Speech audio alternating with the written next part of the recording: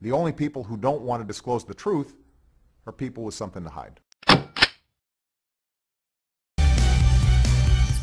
Hello and welcome to Justice. I'm Judge Jeanine Pirro. Thanks for being with us tonight. There is a sacred trust between a country and its leader, between a president and the people he leads. When a leader violates that trust, the people from whom he derives his power have the inalienable right to remove him. You may agree or disagree with what I'm about to say. It's not meant to be political. Whatever the context, when you let things slide one after another, the foundation deteriorates. Even water sliding down a rock begins to wear at it and break it down. And like that rock, our very existence is in jeopardy. Barack Obama has put us in that jeopardy yet again. The latest, exchanging a man whose own platoon soldiers call a deserter, who voluntarily left his unit during combat, in itself a death-eligible crime, for 5 of the worst Taliban terrorists in Gitmo. Obama sends out Old Faithful Susan Rice to say this of Bo Bergdahl. He served the United States with honor and distinction. Really? Even the White House had to respin that. Now, Susan, isn't English your first language? Weren't you briefed on what to say? And not for nothing, don't you know that those Sunday morning talk shows are a danger zone for you? But then again, that despicable video lie got you moved up to National Security Advisor. And ironically, the reason for the trade? What we did was ensure that, as always, the United States doesn't leave a man or a woman on the battlefield. Pray tell, Susan, is it okay to leave some behind? The trade surprised even Congress. It comes with some surprise and dismay that the transfers went ahead with no consultation, totally not following the law. And that's a Democrat. Enter our president. We had a prisoner of war whose health had deteriorated, and we were deeply concerned about it, and we saw an opportunity and we seized it, and I make no apologies for that. But when key senators didn't buy the ill excuse, a new narrative emerged. The Taliban would kill Bergdahl if you followed U.S. law and told Congress. Seriously?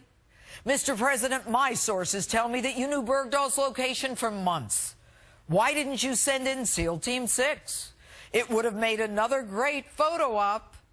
Why didn't you send in those drones? Could it be, Mr. President, he was your excuse to release 5 Taliban terrorists from Gitmo? Those 5 men, the worst of the worst. Some wanted by the UN for mass murders, killing thousands, Al-Qaeda connected. These are the guys who behead their enemies, including children. They hate America and everything we stand for. And you release them, knowing many return to the battlefield because Arab country Qatar assured you that they do not pose a threat to us? And you're good with that? You buy it? You think 12 years in Gitmo has softened their resolve to kill us? Mr. President, you didn't just release them. You unleashed them. And you alone will be responsible for the hell that will be unleashed on us. You have teed us up for death and destruction. And don't give me this hogwash that they're prisoners of war who have to be freed when we leave Afghanistan.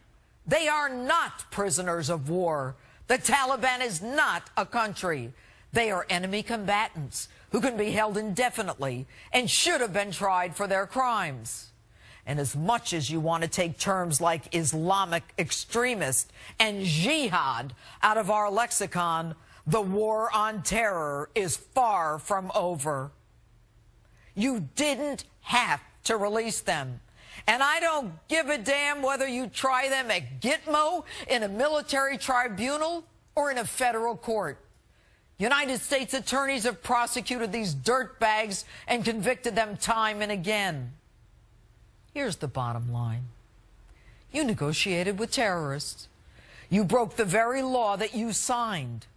You have shown terrorists that they can win concessions by kidnapping Americans. In the history of this country, we have never traded mass murderers for a deserter. My father and grandfather fought in World War II.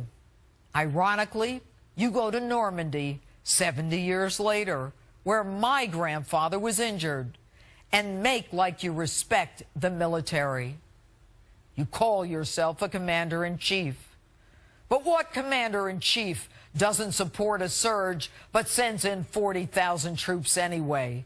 What commander-in-chief reduces benefits to those in the military, closes the Veterans War Memorial, reduces the Army to pre-World War II levels, knowingly allows veterans to die in our hospitals, while replenishing the enemy in a time of war? Mr. President, you are destroying this country. You have diminished us on the world stage. You have trampled on the very laws that you swore to uphold. You are not a true commander-in-chief. We've impeached a president for lying about sex with an intern. Your actions, far more egregious, demand impeachment. The only people who don't want to disclose the truth are people with something to hide.